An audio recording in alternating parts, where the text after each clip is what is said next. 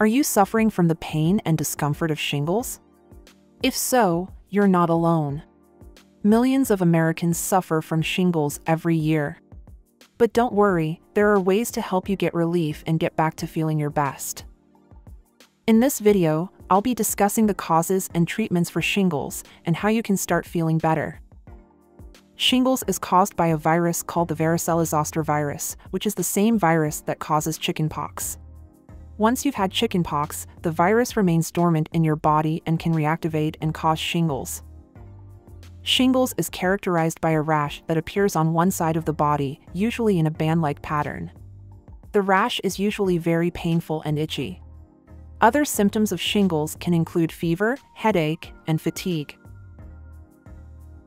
The first step in treating shingles is to make sure you get plenty of rest. This will help your body fight off the virus and can help reduce the severity of the rash. If the pain and itching are severe, your doctor may recommend an over-the-counter anti-inflammatory such as ibuprofen or acetaminophen. You can also take an over-the-counter antihistamine to help relieve the itching.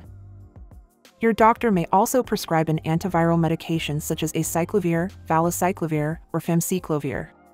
These medications are typically taken for 7 to 10 days and can help reduce the severity of the rash and shorten its duration.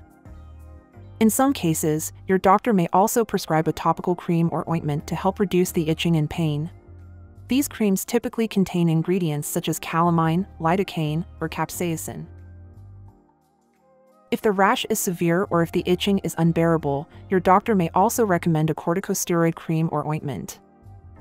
If you're suffering from shingles, there are also home remedies that can help. Applying cool compresses to the affected area can help reduce the itching and pain. You can also take a bath with colloidal oatmeal or baking soda to help relieve the itching. Finally, make sure you're getting plenty of fluids and eating a healthy diet to help your body fight off the virus. By following these tips, you can start feeling better and get back to living your life.